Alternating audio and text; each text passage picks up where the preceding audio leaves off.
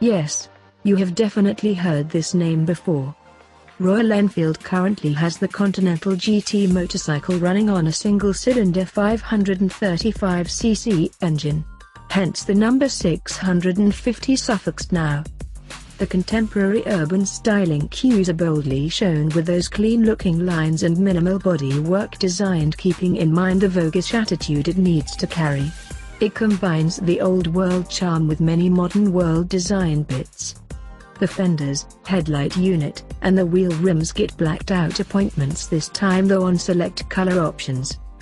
Borrows cues from the 535cc Continental GT.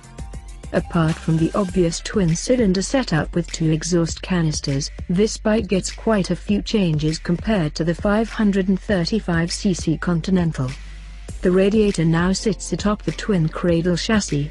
The rear suspension gas shocks are inverted, and the position of the chain and sprocket changes to the left of the motorcycle, honoring the traditional manner. You can also make out that the subframe receives an extension that may accommodate a longer pillion saddle replacement, and the distinctively sculpted fuel tank is shorter when compared to the original. The instrumentation gets the same twin-pod setup but has an additional LCD screen in between. Bar end mirrors are also replaced with the standard round ones.